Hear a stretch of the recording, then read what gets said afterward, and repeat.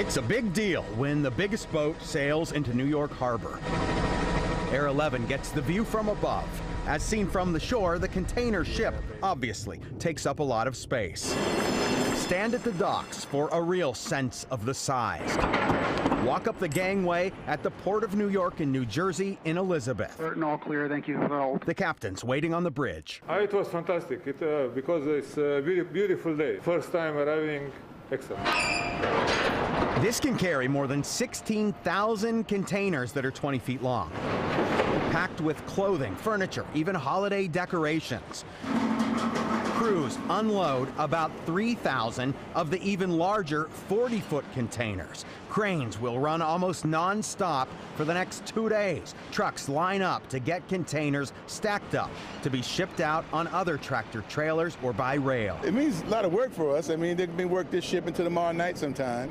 And it's good for us, you know. If we stay on overtime, it makes us a lot of money.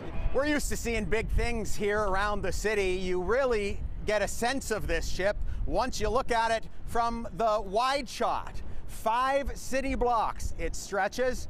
It's bigger than the Empire State Building.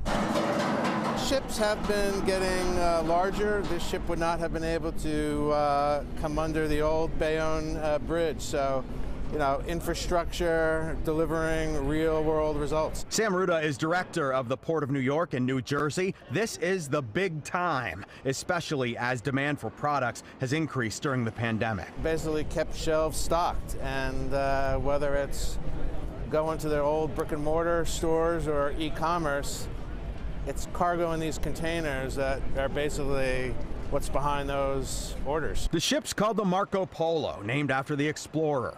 Cargo from Southeast Asia traveled through the Suez Canal, next stop Norfolk, and then Savannah and Charleston. That's a Roger. This is the largest ship ever to call the U.S. East Coast.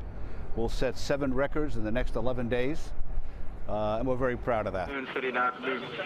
The ship departs Saturday. She will be back in Elizabeth, New Jersey. Greg Mocker, Pix 11 News.